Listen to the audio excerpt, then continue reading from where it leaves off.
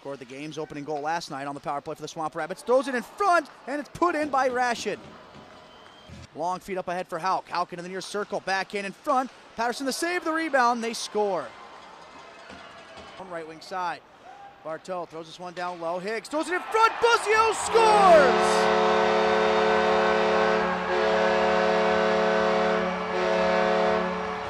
Sweeps it out of harm's way. Far side half wall at St. Croix. Oh, Brock Higgs checks St. Croix into the Atlanta bench.